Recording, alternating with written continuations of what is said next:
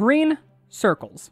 Everyone that knows about them falls into one of two categories. Those that swear by them and use them as a metric to judge you, your gameplay, and your self-worth as a human being, and those who are vehemently against them and think they should be banished to the Chaos Wastes for the rest of time.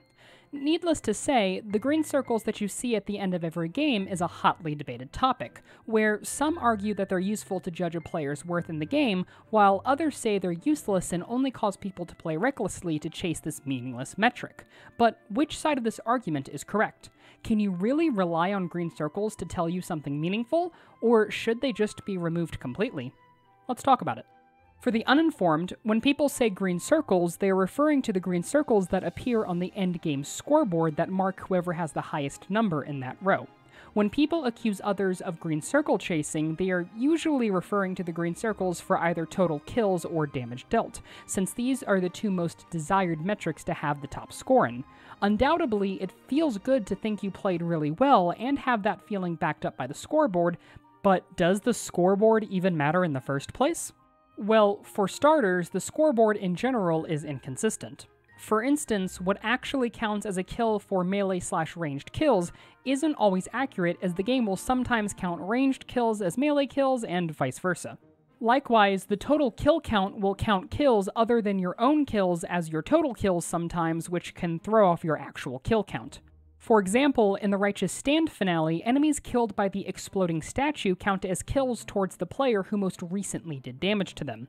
This also prevents you from getting the Field Trials challenge, which I discovered after going through Righteous Stand on Twitch Kata using nothing but the crank gun, only to have my run invalidated by the stupid fucking statue. But just in general, the accuracy of the scoreboard in its counting can be questionable at times, as it always isn't pinpoint accurate. But, to be fair, no one looks at the scoreboard for pinpoint accuracy, only to draw generalized conclusions based upon what they see, and usually what they see first consciously or not is who got the most green circles. But if you really take a moment to look at what exactly is counted on the scoreboard, you'd realize that some of it isn't actually that important to begin with and has zero relation to a person's skill. Ranged kills, melee kills, headshots, saves, and most revives are all pretty useless metrics to measure and offer zero aid in determining the value a person adds to the team.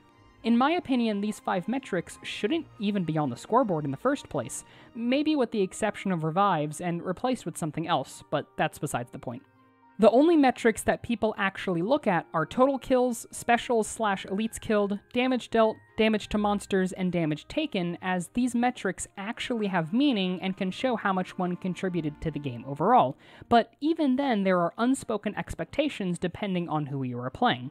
For instance, you don't expect a Foot Knight to have the most damage to monsters, but you might expect a Waystalker to have the highest amount of specials killed. This is because you, consciously or not, gave these people a specific role to fulfill in the team and expect them to actually fill it. Even if you simply ignore a special you heard because you assumed the Waystalker would kill it, you assigned the Waystalker the role of special killer and might develop the expectation that she'll take care of that special right now as well as all of the other specials during this run. Now, this isn't necessarily a bad thing. Having people assigned to roles in a team help to keep a team balanced and ensure you have no weaknesses, but it does become a problem if you abide by these roles too strictly. Expecting the Waystalker to focus mostly on special killing is one thing, but refusing to kill specials yourself and then complaining about the elf not doing her job when you inevitably have to kill a couple yourself is where the problem begins to arise. Likewise, complaining about the special killer not doing their job when the scoreboard shows someone else having the most special kills is completely unnecessary, because at the end of the day, Vermintide is a team-based game where everyone should be doing a little bit of everything to help each other out. And as long as everyone's score at the end of the map is close-ish together, it shouldn't matter who got the most green circles. This is, of course, also not to mention that there are other roles in the team that can be vital to the team's survival who won't get many, if any, green circles to begin with, so you shouldn't use the scoreboard to weigh a person's worth at all, really. One thing that can and should be measured with a scoreboard, though, is extreme abnormalities. A Battle Wizard who only has 100 kills, a Waystalker who has over 2,000 damage taken, and a Ranger Vet who has over 300 points of friendly fire are all extreme abnormalities that should be analyzed and looked into due to how they negatively affect the team. Of course, if you're playing with friends, you can just discuss it, but if you're playing with randoms, I'd advise going about the topic very carefully and gently, as people don't like to be accused of making mistakes in general, and that's even more true for random strangers on the internet. But to sum it up, green circles and the scoreboard in general should be taken with a grain of salt.